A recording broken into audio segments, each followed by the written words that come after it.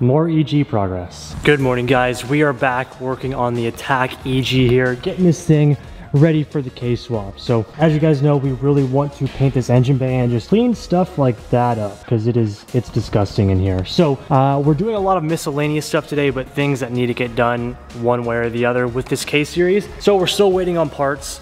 We can't really test the engine and the car or anything like that just yet, but Tim is currently working on getting all the lines and all the crap out of here that doesn't need to be in here, especially because we're going to be painting the engine bay pretty soon. We should hopefully get some of the parts, most of the parts that we need to finish the swap in this week, which we'll be able to cut where the engine mount goes so we can start prepping this thing and actually painting it. Tim's going to be working on the engine bay today. By the end of this video, this thing should be pretty much cleared out. And while Tim does that, I'm gonna be working on the K24 today, literally pulling everything off of this motor and making this thing just a complete bare block because we're gonna be replacing everything. And we have some cool parts right over here that we got that I'll show you guys once I'm done pulling everything off. But I've gotta do all of the wiring, I've gotta do the intake manifold and the header back here as well. So let's just go ahead and get started. I got all my tools ready and we'll make this thing bare.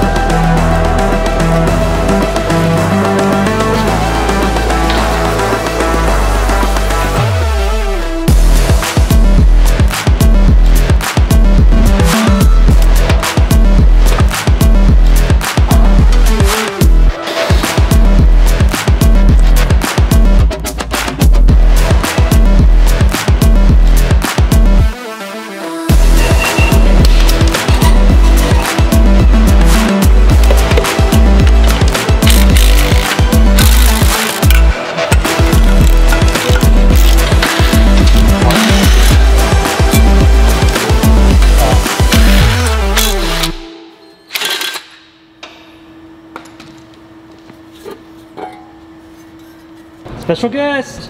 Babe, what you think about the shop? Pretty cool. You're just down the road now. I know. We got the K24 all torn down. Well, as much as we really needed to. We're gonna keep the alternator and all of our pulleys and stuff because Hybrid actually makes a really cool bracket that helps us retain all of this stuff even though it's from a JDM engine, which usually doesn't work. So David from Hybrid's gonna be sending us that so that we can actually mount that on here and it'll be good for when we drop the engine into the engine bay.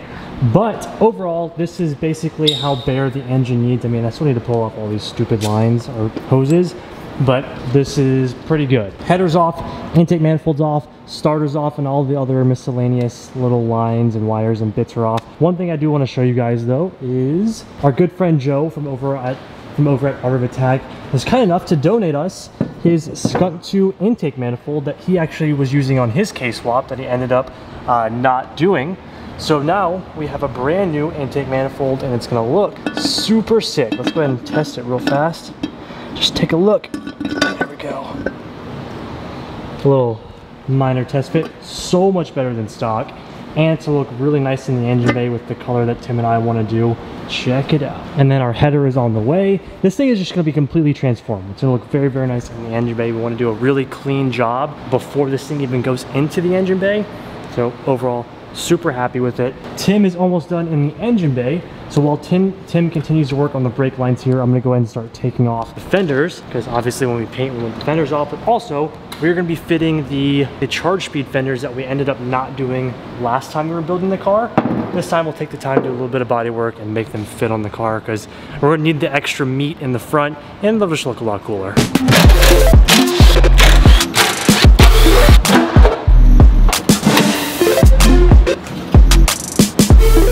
Boom! Quick update for you guys. You saw the engine.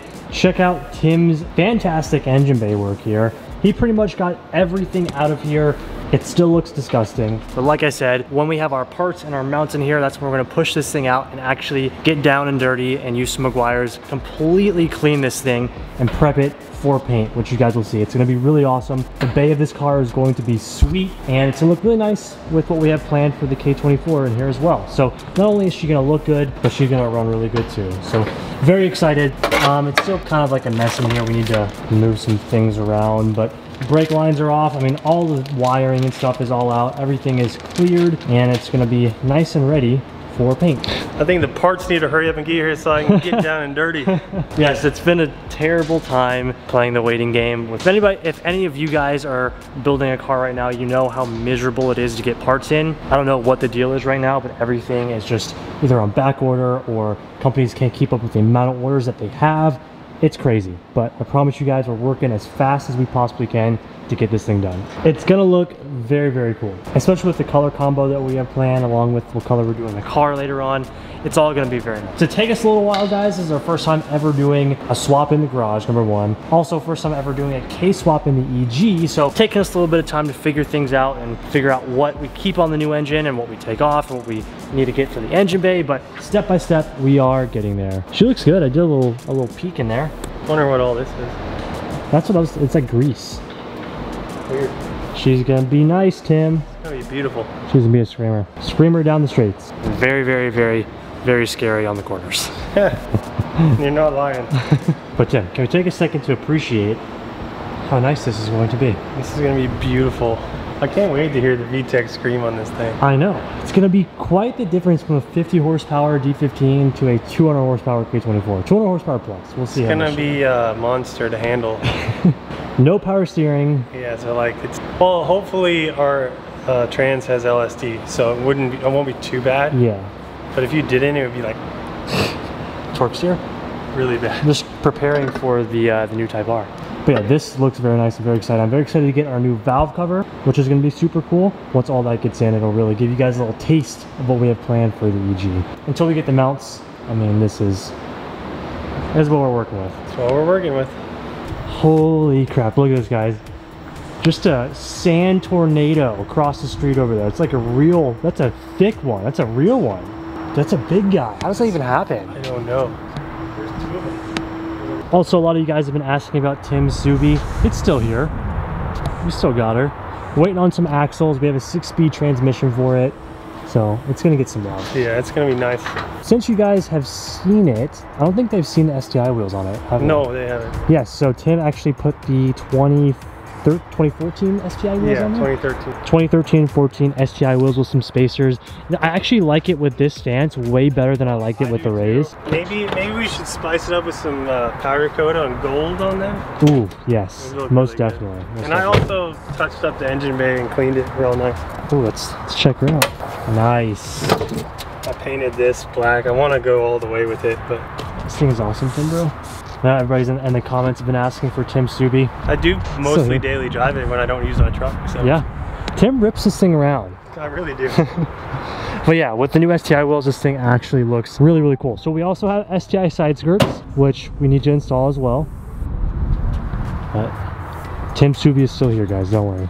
All right, now that we're done at the shop, we're gonna go hit the gym, and my pre-workout ritual is always Ghost Pump, Ghost Gamer, and an Uncrustable Ultimate Pump Fuel. And before we hit the gym, quick little E85 stop. E85 is 459 here. That is crazy.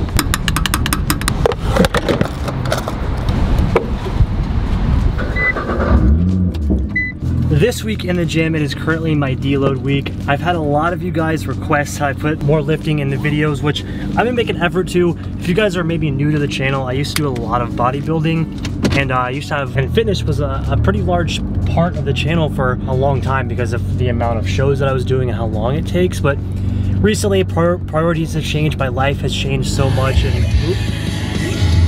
jamming out here. My life has changed so much. I'm so busy and I travel so much now that I really, I can't train for bodybuilding shows. I can't really diet. And so my fitness goals have changed as well, which I've actually really been enjoying. And I've been training more for strength and powerlifting meets, which I would really love to compete in one day if I'm ever home for an extended period of time where I can actually train and set a date for a meet. But currently training for strength and overall mobility and stuff, and I've actually really loved my training style. I've talked a little bit about it before and I won't go too in depth right now because I'm just rambling on. But recently been training for strength, mobility, and overall just body health, and this is literally the strongest and the best my body has felt. I might not be as lean as I was or look as jacked or whatever, but my body feels amazing. I'm the strongest I've ever been in my entire life, and I've just been loving my training split, and my diet has been awesome. I can really eat whatever I want, but I make sure that I'm eating healthy, whole foods and gearing my carbs and my fats to my heavier training days. So anyways, like I said, today's a deload week. Today's my chest day, so we're not gonna go too heavy. We actually had kind of a lighter day, really more volume today than weight. So it's gonna be a little bit easier, but I'll take you guys along for the bench session here. I usually just film it for Instagram, so I'll probably throw that on the screen right here, and I'll see you guys in the gym.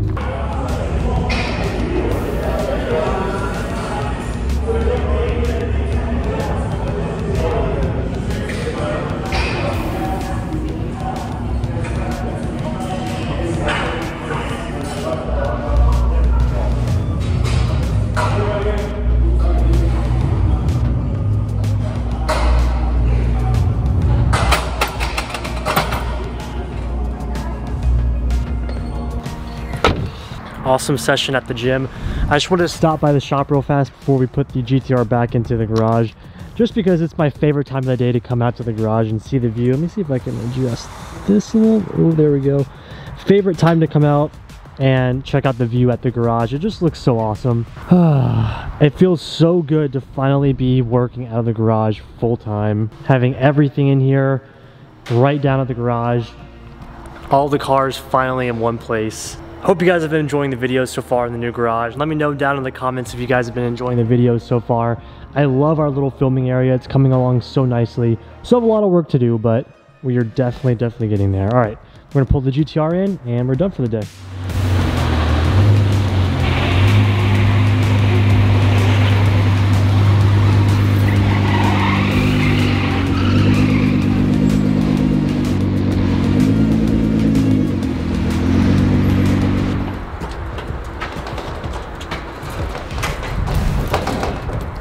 Alright guys, that is going to be it for our video today. It's the next morning.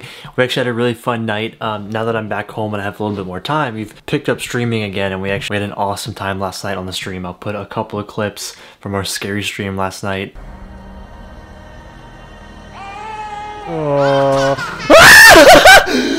Get in! No! No! Like I said, it was a lot of fun. It was hilarious. So if you guys want to follow the live streams, watch me open up Pokemon cards, play games, whatever, I'll leave that link down in the description box below. But thank you guys very much for watching. I hope you guys are as excited about the EG build as Tim and I are. It's our first like really big build in the new shop, which is going to be cool. If you guys have not already, please hit that like button and subscribe to the channel. I'll see you guys in the next one. Peace out.